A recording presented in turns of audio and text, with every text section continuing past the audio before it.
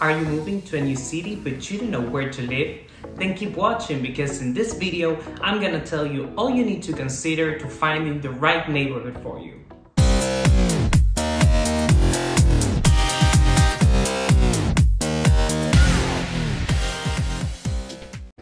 Hey there, welcome to my channel. Today, we're gonna talk about one of the most important decisions that you will take in your lifetime, choosing the right neighborhood to live. Let's be real, finding the right neighborhood can be a daunting task, but don't worry, I got you covered. In this video, I'm gonna give you the key factors you need to consider to find the right neighborhood for you. Point number 1, location, location, location. As obvious as it may sound, the first thing you should consider is where you need to be on a daily basis, and to think also where are the kind of surroundings where you want to be in. Do you need to commute to work, or are you working from home? Do you want a home with a garden and a pool, or a flat? Maybe you want to be near the beach. You need a dog park to take your dog out.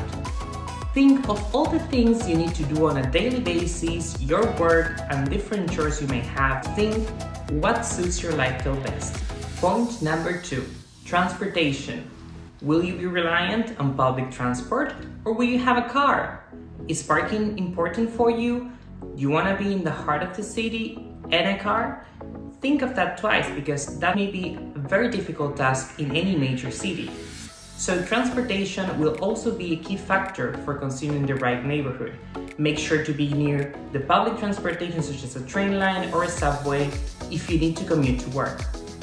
Moving on to point number 3, amenities. Now, you're already looking at areas, but do they have the right amenities that will help you on a daily basis?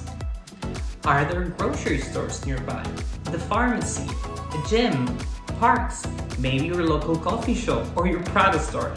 Think of all the things that will make your life easier on a day-to-day basis. Point number 4, safety. We all want to make sure we live in a safe area. So in order to choose the right area, you should visit the place at different times of the day and to talk to locals to sense what is the kind of safety that you will encounter in this area. Sites like Neighbourhood or even researching the local newspaper to get the latest news may be helpful for you to determine whether or not an area is safe.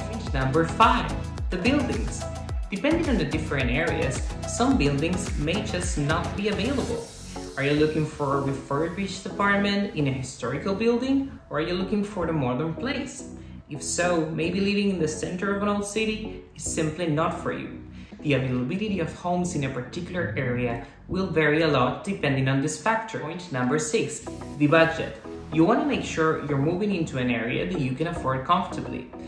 Besides the property price to rent or buy, you may also want to think of the community fees, HOA, property or council taxes that may be applicable to your place. And there you have it, folks. Those were the tips for you to consider to find the perfect area to live in. I'm sure that using this, you will find the dream neighborhood you're looking for.